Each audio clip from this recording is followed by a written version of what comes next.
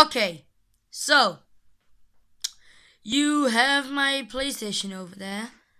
Hold up, I'm gonna put it a little bit down so that you don't see my name. I know it's bad.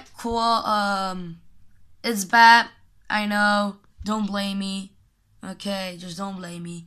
But okay, let's start off with the video. So, as you can see from the title, I found a way to get in GTA in an empty server.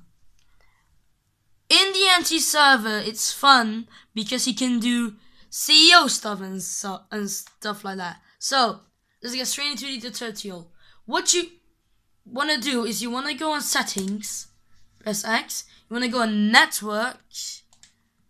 You go on set up internet connection, and you do whatever you use. I use this. Oops. You click on custom, automatic.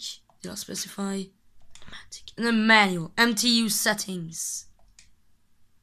You have to change it. Well, I got to 899 is the best. You can also change it to 100, but yeah.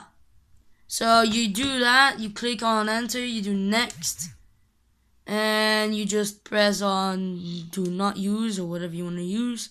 You don't need to do test internet connection, believe me, it's gonna work.